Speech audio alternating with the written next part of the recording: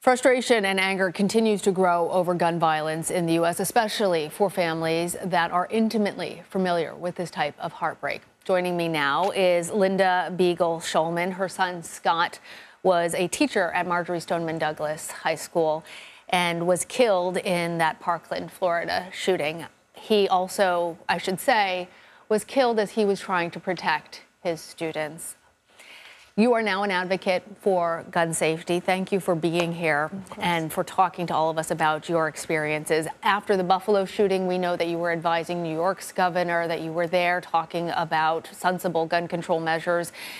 Now you're seeing an elementary school shooting in Texas. Horrific. How are you feeling in this moment?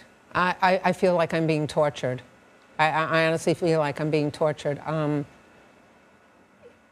It does not bring me back to where I was 1,562 days ago because I'm always there. I will never forget sitting in that command center when one of the law enforcement turned to me and said, you know, your son was really a hero.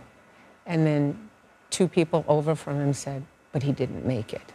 And when I say torture, I know what these families are going through right now. It is today, yesterday, for them, it's just like disbelief. It hasn't penetrated, it hasn't even sunk in. They are now, for the first time, even realizing that they have to have funerals and they're burying their children. Or for two of the adults, their children are burying their parents at because of such a horrific happening that didn't have to happen. You pushed for a law in New York named after your son. It is called the Scott J. Beigel Unfinished Receiver Act. Tell us about that. You know, it's all about that particular legislation that was passed is about ghost guns. And 4 years ago, pretty much, nobody really knew about ghost guns. Ghost guns are something that you can actually go online, let's say on a Monday, you can order the parts, and by Wednesday, Thursday, the parts are delivered to wherever you ask them to be delivered. They come with instructions, and you can go online, you can go to YouTube, you can watch the videos. In under an hour, you can put them together. You drill 4 or 5 holes, and now you have a working firearm, and it's untraceable. And I must ask, and I ask anybody who will listen, what do you own that doesn't have a serial number? Tell me one thing you own. Cans of food have numbers for recalls. Clothing has numbers in case they have to recall them. What do you own that doesn't have a serial number? So why should a firearm not be serialized? Linda, do you feel like you're just screaming into the void? No. I'm not screaming into the void, because 4 years ago, nobody even knew what ghost guns were really all about. And here I was just a couple of weeks ago with President Biden when he spoke about a regulation, a federal regulation on ghost guns. We passed the legislation in New York. It doesn't happen overnight. It's unfortunate, but it doesn't happen overnight. But I know we will get gun safety measures put in place and gun safety legislation. We don't want gun control. I wish people would look at their words. It's like defund the police, okay, or reform the police. We don't want to control.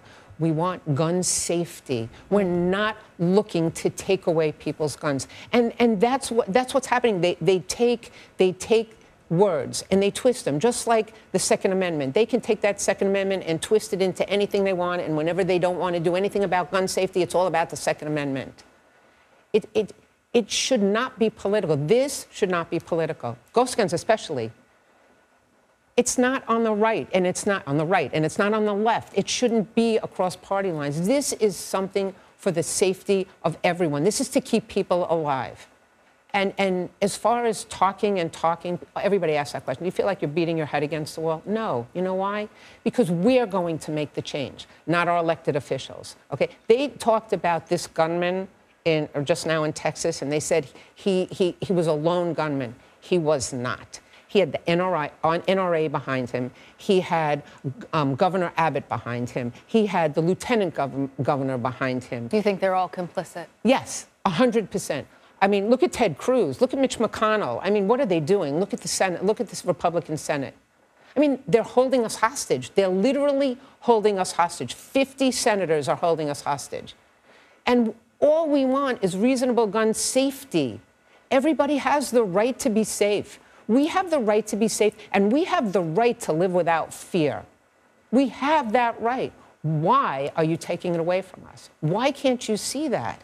Why can't you do what's the good of everyone? It doesn't hurt anyone. Linda, as you're being tortured, as you said, reliving, or not even reliving, I don't want to say reliving, but feeling like this shouldn't be happening, knowing that there are more parents now that are grieving the loss of their children, just want to give you the opportunity to remember Scott and say something about him, so that we're not focused only on the perpetrators, but we're remembering those people that fuel you today. Scott was an amazing young man. I didn't even know quite how amazing he was until I received so many letters and texts and phone calls and his students. I keep in touch with his students.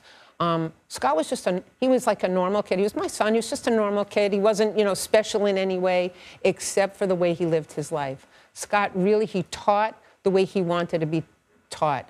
He taught in a couple of different schools, and he said, this is not where I want to teach. I want to be able to teach a lesson, not according to a lesson plan, but to make sure that at the end of the lesson, they understand it, not necessarily with a book. And we know that he saved lives. He saved 31 lives from what I was told. Linda, we grieve with you, and thank you so much for coming on. Thank you. Thank you.